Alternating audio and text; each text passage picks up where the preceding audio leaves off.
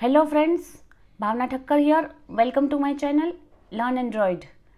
I recently spoke at a Google I/O extended event and this video is the re-recording of the talk. The topic is lazy layouts in Jetpack Compose. So we are going to discuss what's new in lazy layouts in the Jetpack Compose announced in Google I/O. If you are new to layouts and lazy layouts in Compose, don't worry, we'll touch some basics first. What is a column and a row in Compose?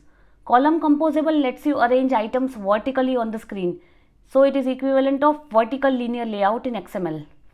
Similarly, row composable lets you arrange items horizontally on the screen, so it is equivalent of horizontal linear layout in XML. Almost every app needs to display collection of items. If you know that your use case does not require any scrolling, you may wish to use a simple column or row and emit each item's content by iterating over a list like this. What if you have a large number of items and you need scrolling? You can make the column scrollable by using the vertical scroll modifier, and for row, you can use the horizontal scroll modifier. If things can be solved using column or row, why do we need lazy layouts then? Using column or row with large number of items can cause performance issues, since all the items will be composed and laid out whether or not they are visible. Jetpack Compose 1.2 provides you with lazy column, lazy row and lazy grid, which consists of lazy horizontal and lazy vertical grid. Let me tell you a brief history about this.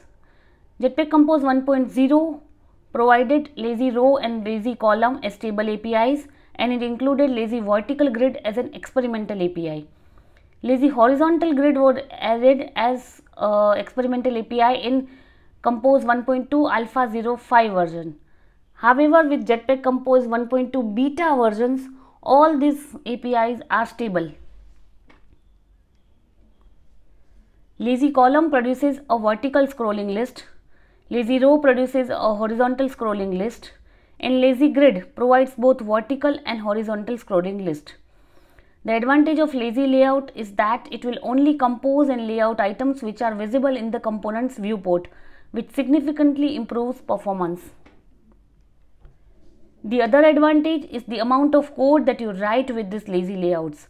Consider adding recyclerview in your app. You first include its entry in layout XML file. Then you define the XML layout for each item. Then you write the code for recyclerview adapter and view holder. And finally, you bind the adapter to recyclerview in activity or fragment. And now look at the code for lazy column. Cool, isn't it? Lazy components like lazy row and lazy column provide a lazy list scope block. The DSL of lazy list scope provides a number of functions for describing items in the layout. As you can see, the function item adds a single item like a header or a footer. The function items adds multiple items.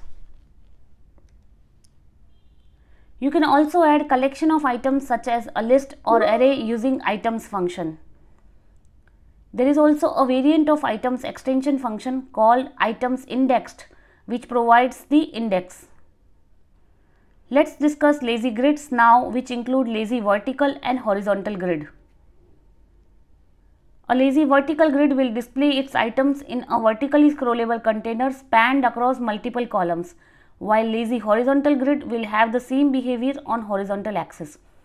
Grids have the same powerful API capabilities as lists, and they also use a very similar DSL, lazy grid scope, for describing the content. Adding items to lazy vertical grid is very identical to how we did with lazy column. Here we use columns parameter to specify how many columns the grid will have. For lazy horizontal grid, we specify rows parameter. In order to add space between elements, we use vertical and horizontal arrangements. But notice that here we have fixed number of columns and that may not look good on large screen devices like tablets. In order to support devices with different screen sizes, you can use gridcells.adaptive and specify the minimum width for each column.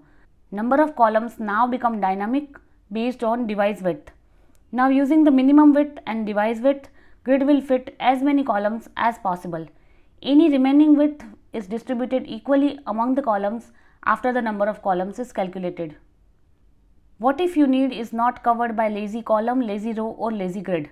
In Jetpack Compose 1.2 added a new experimental API called lazy layout. Also, sticky headers are experimental. But what are these?